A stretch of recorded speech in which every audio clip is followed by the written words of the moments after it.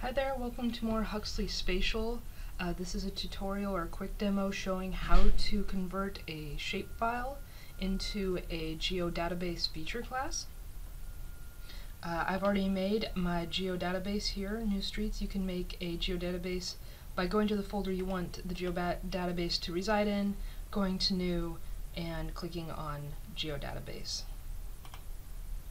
So, in order to make sure this local streets shapefile makes it into this Geodatabase, what we need to do is go to the local streets file, click on it, right-click on it, and go to Export to Geodatabase Single. You can export to multiple geodatabases if you'd like, but for this quick demo, we're just going to export to one.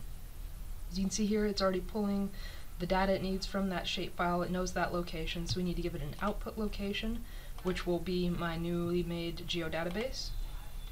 Add that, and then decide what you'd like to name your new feature class. I'm naming mine My Streets. And you can add an expression here, an SQL expression, to be specific about the information you want to go into the Geodatabase feature class.